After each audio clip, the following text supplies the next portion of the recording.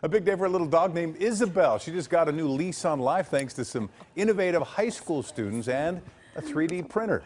CBS 2 Orange County reporter Michele Gile shows us how the little girl will soon be back on all fours. There you go. There you go.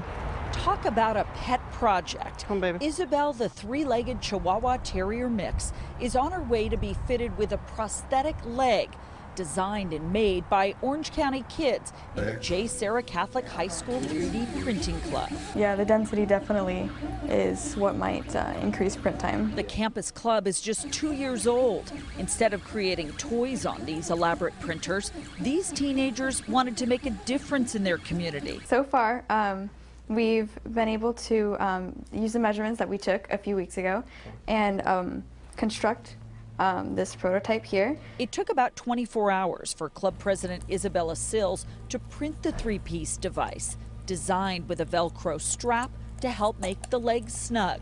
Okay. Today, the students tried it on Isabel for size. We're probably going to have to do a harness, seeing how she retracts it so much. Isabel was a good patient, but not quite sure what to make of her new leg. The students have more work to do.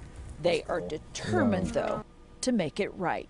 I was shocked, actually. I thought it was going to be a university with a 3D printer lab, but find out it's a high school, and these high school kids, 14, 15 years old, who are just so on top of it and so motivated to help out a little dog. It's really great to play around with too, learn the new technology, and definitely be given opportunities to help someone or an animal's life.